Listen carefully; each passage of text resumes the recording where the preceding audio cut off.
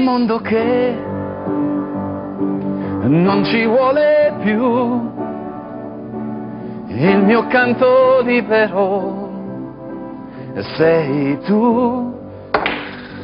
Alex Belli è assodato, sa ballare, insomma, è cresciuto, sa recitare, ha fatto il conservatorio, suona il piano, l'abbiamo sentito. Sogni cinematografici. Fare una tarantinata con Tarantino sarebbe uno dei sogni utopici, perché poi alla fine io sono appassionato di tutto ciò che è l'action movie. Senti, e quando ti fermano per strada le ragazzine dopo ballando è cambiato qualcosa o è come prima? Tecnicamente sai, io sono in onda tutti i giorni con un prodotto pomeridiano e la popolarità di Ballando ha solamente allargato, c'è della gente che mi chiede di ballare insieme, questo Davvero? È l'unica differenza.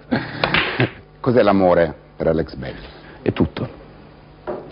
Sai quando si dice che l'ispirazione per l'artista deve essere una forte emozione, la mia ispirazione di vita è l'amore. Io ho una grandissima fortuna che è avere una donna al mio fianco che ci amiamo da 4 anni e mezzo. Che consiglio dai a un giovane che vuole intraprendere la via dello spettacolo?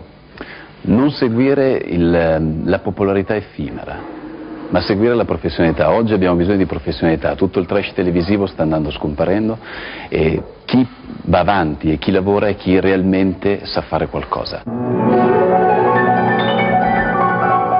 Vi sto svelando un segreto, cioè è il mio passatempo, quello che utilizzo nella mia vita per sfogare tutte le idee che ho è la fotografia. Queste sono foto che faccio io, che scatto e poi vengono stampate su questo supporto che è l'alluminio e poi faccio lavorazioni col fluo, con la resina sopra, è tutta una collezione di alluminio, questa, soprattutto ritrattistica. Lei chi è? Lei è l'amore che mi chiedevi prima, lei è Caterina, la mia metà che mi completa, colei che mi dà la possibilità di avere anche questa ispirazione artistica.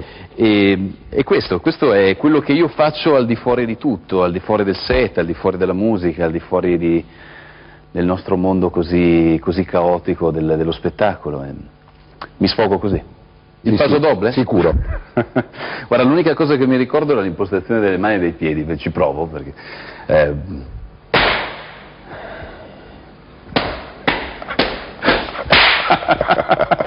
Ciao Alex, buon lavoro.